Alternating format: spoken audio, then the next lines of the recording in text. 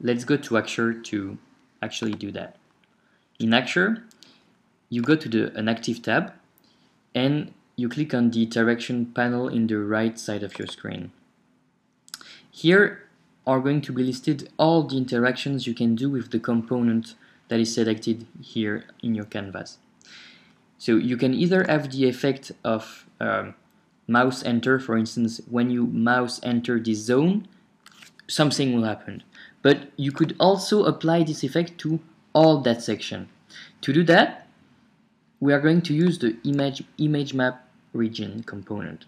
So you put the image map region there. Oh, sorry. You make it as big as the dynamic panel, and you apply the mouse enter effect on that image map region widget. So double click here. On that panel, you can see that you have all the actions you can do for that specific widget. So you click on set panel state to state. So which panel would you like to select? It's the DP thumbnail here, and what you want to achieve is to actually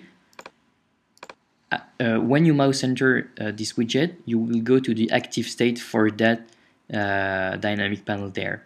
So let's click on OK. It's as easy as that. And now let's watch the prototype. I'm generating it. So what we have now is if I mouse enter it, oh, it changes. That worked. But now if I mouse out, oh, nothing happens. Let's correct that. So I'm going to the active tab, and I do exactly the same. I put the image map region, and this time I'm going to use the on mouse out event. I still select the set panel state to state, this state, and I want to choose the unactive tab. Let's click on OK. Let's generate that prototype again. Okay, it's generated again. So you mouse enter and you mouse out, and it's working now. Yoo-hoo! You've done your first dynamic panel. But we can enhance that a little bit. Let's just do that now. So what I wanted to do, you know, on the real side, when you actually mouse over, the image fades. There is a transition effect that applies, and it lasts nearly 1 second. You know that it fades out and fades in. We are going to do that now, and we are also going to add a special effect that will blur the image behind. But for that, unfortunately, we will have to actually just move out the image map region widget just for a little bit.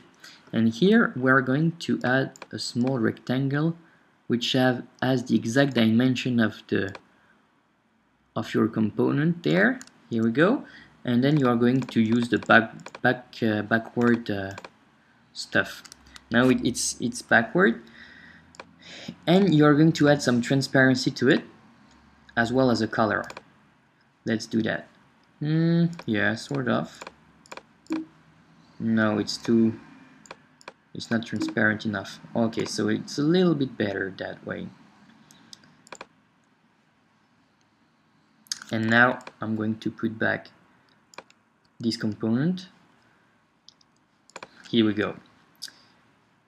Let's add some transition effect now. So you select that state here. So remember, it's the action to actually go from one state to another. You click here, and we are going to animate it a little bit. We are going to make it so it's nearly 1 second to fade in the current state.